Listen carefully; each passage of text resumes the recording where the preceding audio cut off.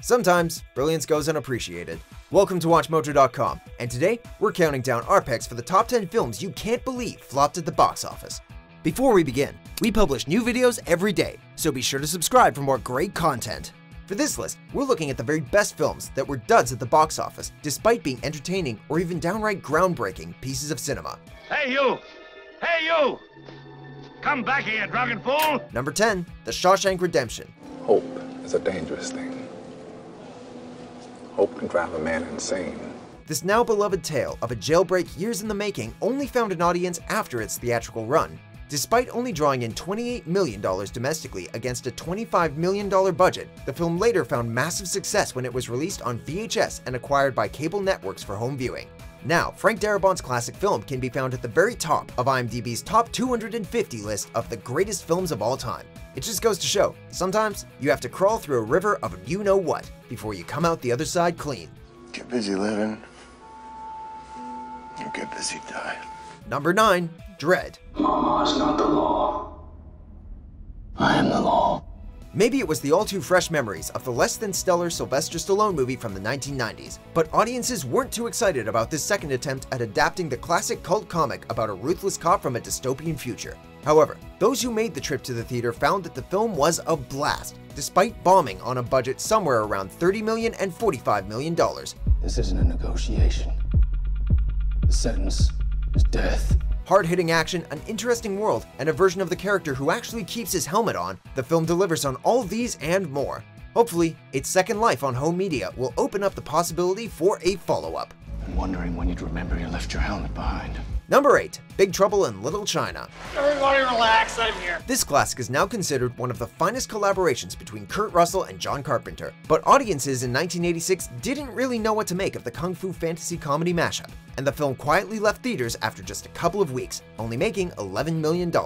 But thanks to the magic of home video, it now has a devoted cult following that knows the film inside and out. I'm a reasonable guy, but I've just experienced some very unreasonable things. Sadly, this wasn't the first time Russell Carpenter brilliance would be met with box office failure, as their previous collaboration, The Thing, met a similar fate. Now I'll show you what I already know. Number 7, The Princess Bride. My name is Inigo Montoya. You killed my father. Prepare to die. You know all the quotes, you can reenact every scene, and you'll drop the word inconceivable into any sentence you can. We're all fans of this classic fantasy comedy here, but back in the day, audiences just weren't ready for this classic tale of love, sword fighting, and castle storming, and the film barely made $30 million on a budget of $16 million. Inconceivable! Thankfully, much like the teeny tiny Fred Savage that the story is being read to, people came around eventually and embraced the film for all of its quotable glory. You mock my pain! Life is pain, Highness. Number 6, Willy Wonka and the Chocolate Factory. The Candyman can, 'cause he mixes it with love and makes the world taste good.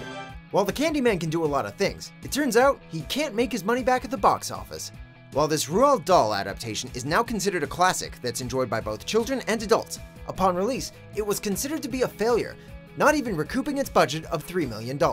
It could be that Dahl's disowning of the film hurt its reputation, or it could be that audiences at the time just didn't have the sweet tooth to enjoy Willy Wonka's blend of sugar and sass. Whatever the reason, it didn't affect Wonka's staying power, and the movie continues to delight and frighten to this day. Come with me, and you'll be in a world of pure imagination. Number 5, Citizen Kane. Rosebud. Charles Foster Kane is no stranger to losing money. I did lose $1 million last year. I expect to lose $1 million this year. I expect to lose $1 million next year. Widely regarded as one of the greatest films of all time, Orson Welles' masterpiece didn't connect as much with audiences during its first theatrical run. The film lacked the mainstream appeal necessary to draw big crowds, and Welles himself said that almost no one besides himself attended the movie's Chicago premiere. The film earned only a fraction of its $840,000 budget, but managed to make its money back and then some when it was re-released in 1991. Now what do you say? Let's shake. Why, Charles, You almost hurt me. What's that under his pillow? It's that to lay with. Number 4, The Iron Giant.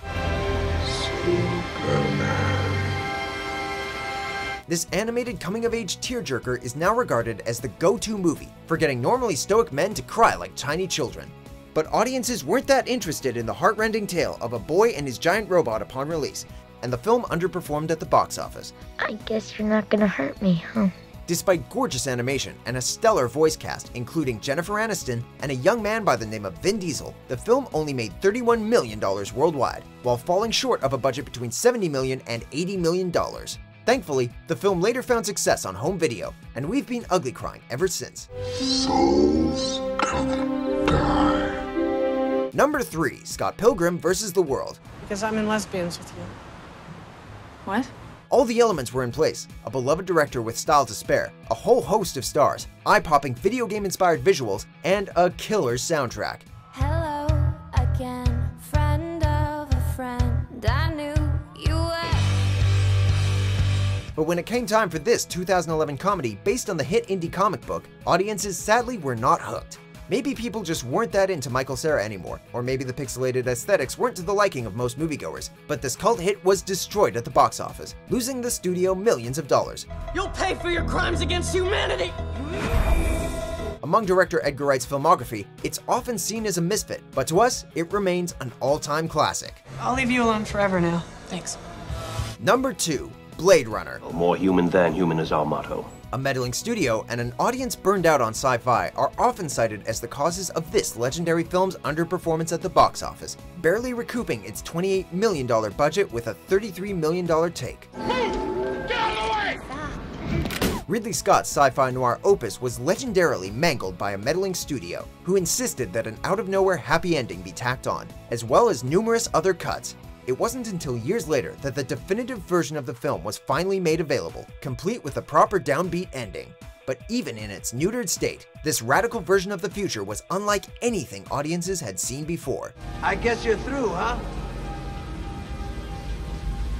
Finished. Number 1, The Wizard of Oz. Toto? I have a feeling we're not in Kansas anymore. Despite its monumental technical achievements and lasting legacy, the adventures of a Kansas farm girl in the magical land of Oz failed to enchant audiences upon the film's initial release, barely making $3 million against a $2.8 million budget. We're off to see the wizard, the wonderful Wizard of Oz. The Adventures of Dorothy and Friends are now seen as a landmark in cinematic history, in spite of initial audience apathy. It just goes to show that sometimes a film that doesn't initially break the bank can still go on to become an indelible cultural icon. It just might take a decade or two. That a heart is not judged by how much you love, but by how much you are loved by others. Do you agree with our picks? Check out these other great clips from WatchMojo and subscribe for new videos every day.